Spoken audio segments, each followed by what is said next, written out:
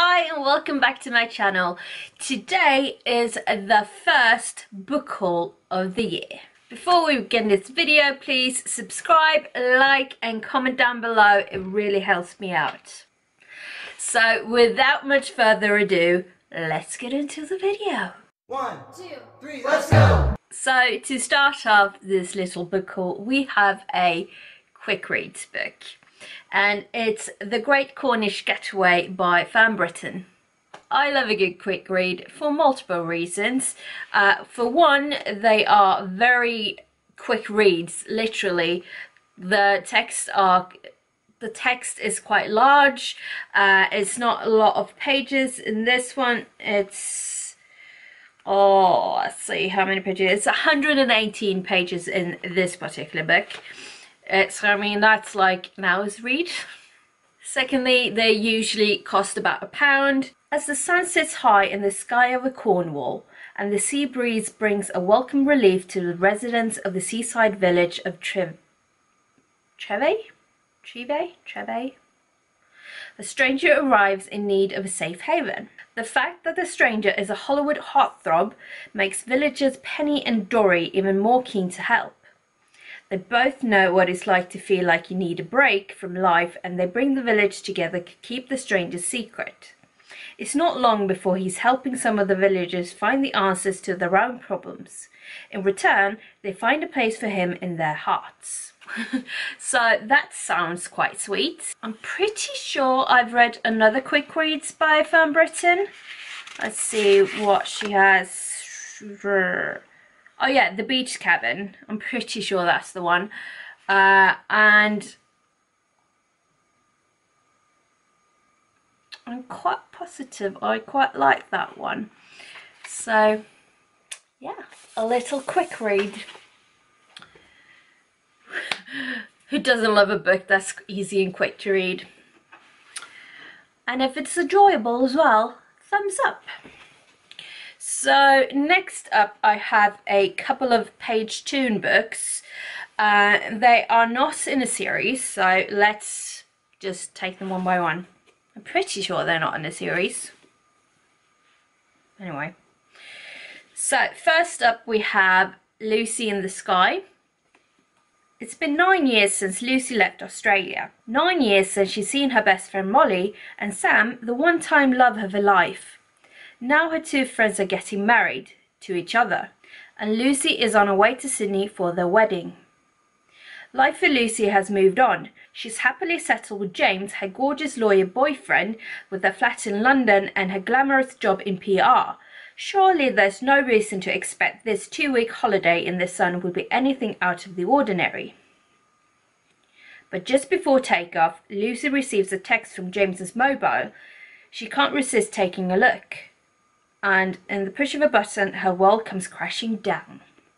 And next up we have Chasing Daisy. Daisy Rogers is in love, and that's no good thing. It's not just that her very famous ex is neither out of sight nor out of mind, but that the man of her dreams, William Trust, has a girlfriend. A childhood sweetheart, no less. And as a Formula One racing driver, he puts his life at risk every day he goes to work. From Melbourne to Monte Carlo and Sao Paulo to Singapore, Daisy and her best friend Holly travel the world as hospitality girls on the Grand Prix scene. But with more secrets between them than Paris Hilton has shoes, life promises to be nothing short of a whirlwind.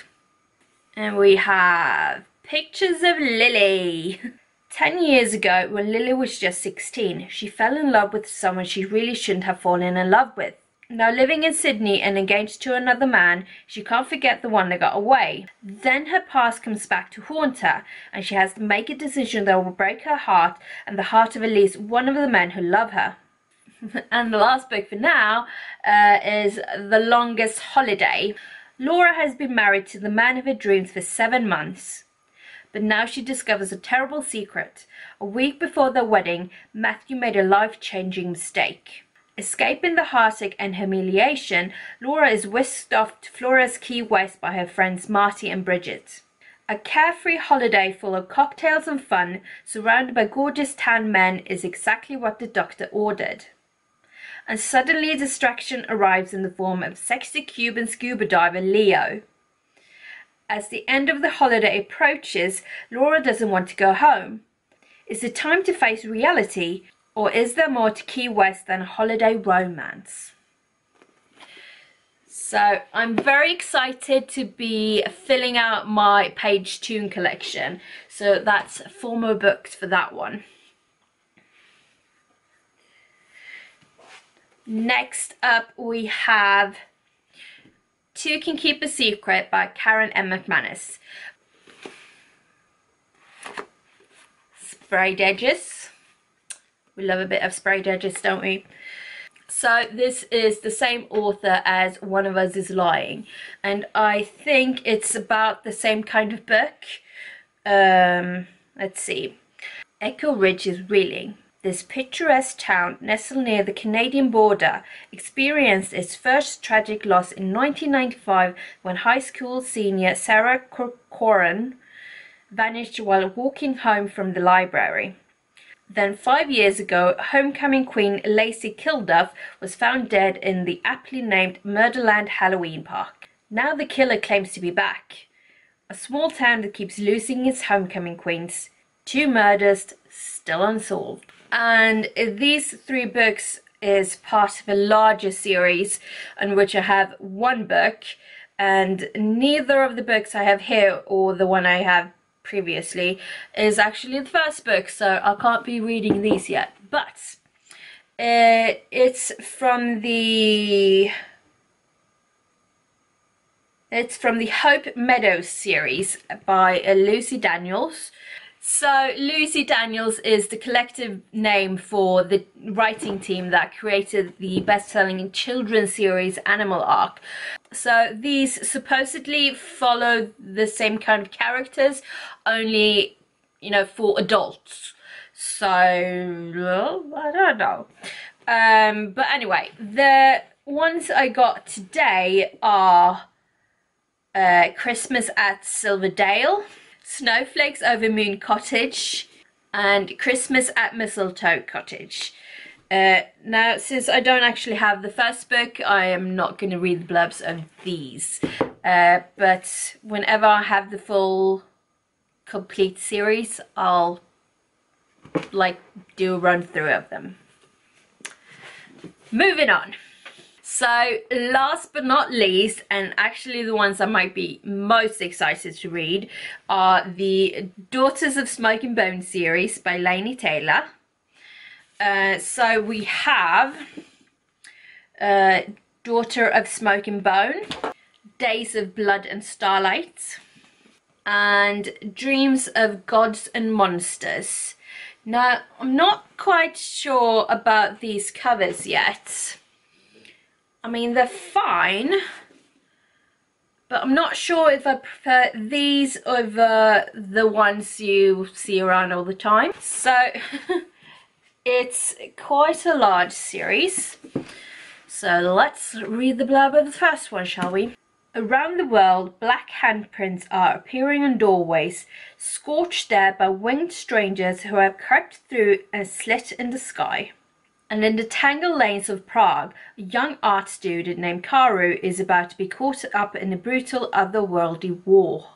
When a stranger, beautiful haunted Akiva, fixes his fire-colored eyes on her, the result is a star-crossed love whose roots drink deep of a violent past. I'm not sure that actually said anything of what it's actually about, but I don't know. The only thing I know about these books is that they're supposed to be very good, but I've also heard people say they're not that great. So we shall see, but I am quite excited to read, and I mean the print looks very easy to read, so that's all from me today. Please comment down below if you've read any of these books or if you plan to read any of these books. And don't forget to subscribe and like this video, and I shall see you again next time. Take care. Bye.